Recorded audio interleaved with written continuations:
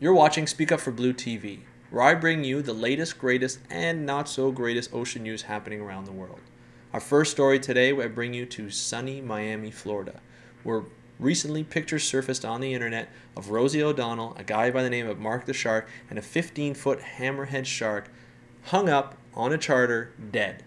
And the reason why I bring up this story is not just for the celebrity aspect of it, is because as of January 1st, 2012, the fishing of hammerhead sharks in Florida state waters is considered illegal. They are protected. So of course, with these pictures surfacing last week, people were enraged.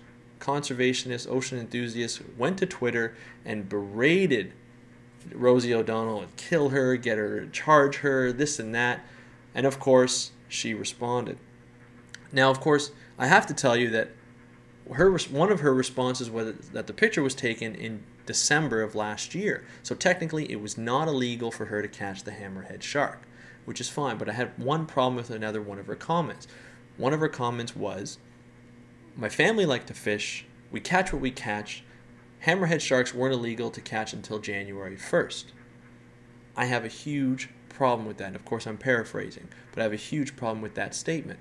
The fact remains that hammerhead sharks populations have not been doing well for the last few years, and it only happened now where they were actually protected.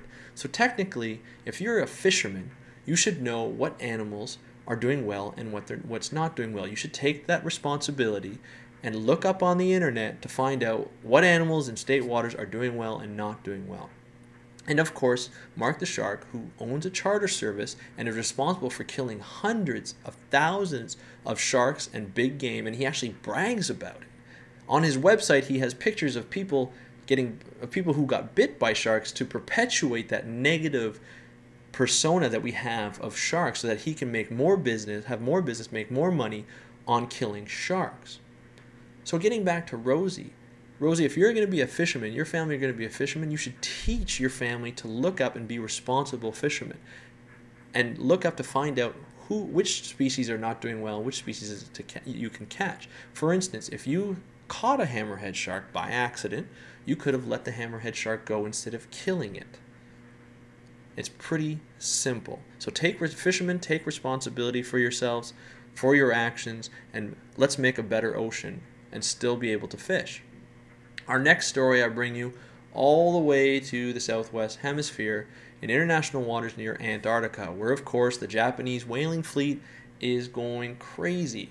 One reason is they're trying to hunt whales. The other reason is because the Sea Shepherd Society, along with other nature and animal rights groups, are chasing them away to try and stop as many hunts as possible, as many kills as possible.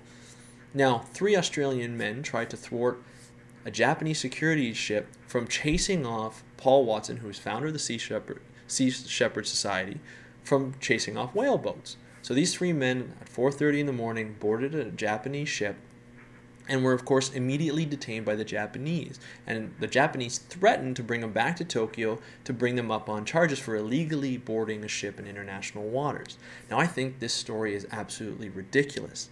The reason why I think it's ridiculous is because not only did the men not stop the Japanese security ship of what they were doing, but they caused an international scene that made them look bad, made this whale hunt look bad, and of course pressured the government enough where the Australian government had to go send one of their customs boat to go pick up these douchebags and bring them back home.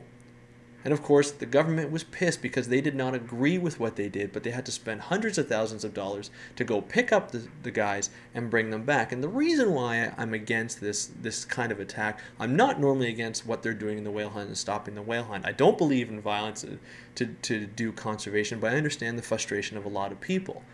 However, when you board a ship, you are causing an international scene, especially it's in international waters. And the fact is, a friend of theirs from the same society of these 3 men said that they were very cooperative on the ship. They ate their food. They got some exercise. They even befriended some of the crew by teaching them English and the crew teaching them Japanese. They didn't do anything to educate the Japanese men on what they were doing and why it was bad, educate what's happening to whales. They didn't do anything like that. All they did was boarded the ship to cause an international scene, which, to be honest, I think made the whale hunt look even worse. But that's just my opinion. What's your opinion? Put it in the comments below. I really want to know. And I'm not against, like I said, I'm not against the whale hunt. I'm not for it in terms of the use of violence, but I'm not against it because I do understand a lot of people's feeling towards whale hunts, and that the fact is that nobody is really out there stopping them. But Steve Irwin and the Sea Shepherd Society and other animal rights groups. So please put a comment down below. I really want to hear what you think. And of course, our last story of the day is a little more positive. 2 fishermen in Hawaii, 5 miles off the coast of Maui, just caught a 300-pound marlin.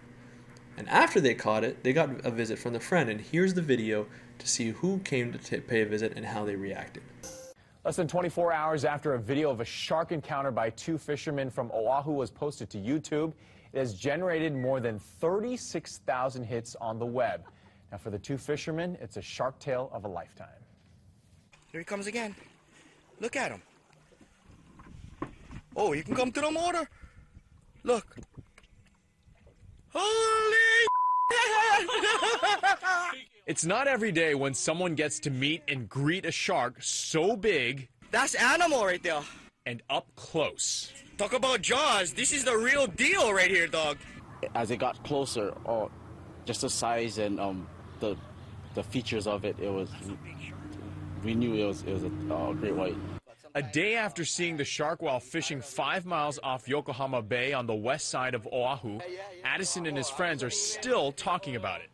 As soon as we pulled the marlin in the boat, there was that big fin right there, like 5 feet from the back of the motors. He was hungry, and we kind of took his lunch.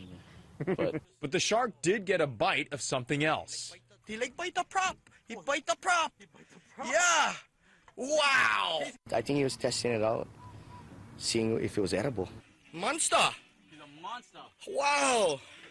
Hey, he's hungry, Dom. I hope the west side guys be aware because, bro, we're close to shore, bro. I mean, I see all types of sharks, but when you see one like that, a great white, oh, wow, I was blown away.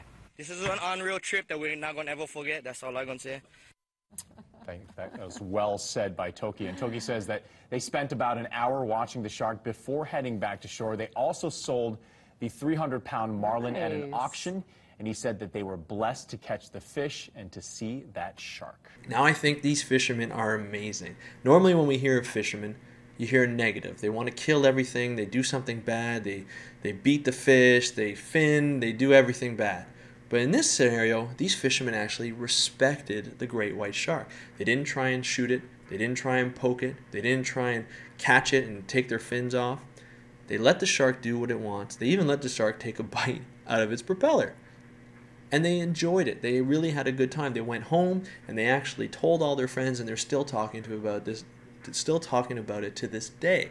So I want to bring this story up because we don't see fishermen in this light. There are fishermen out there that actually use the ocean efficiently, and they use it wisely, and they respect the ocean creatures that are in it, and they respect the ocean itself. And I think we need to focus on that, on a lot of those fishermen that really do good things for the ocean and only use it for sustenance. So those are the stories for today. That's the program. Let me know what you think. If you like what I'm doing, I plan on doing more of these things to engage you, to discuss, to comment, and please like it if you like the video. Let me know how you feel in the comments below. There's some links if you want to profile specific story. There's a link in the description to contact me and let me know which story you want to profile, because I will talk about it if you let me know what you want me to talk about. And until then, I'm signing off. Happy conservation. I'm Andrew Lewin, founder of SpeakUpForBlue.com.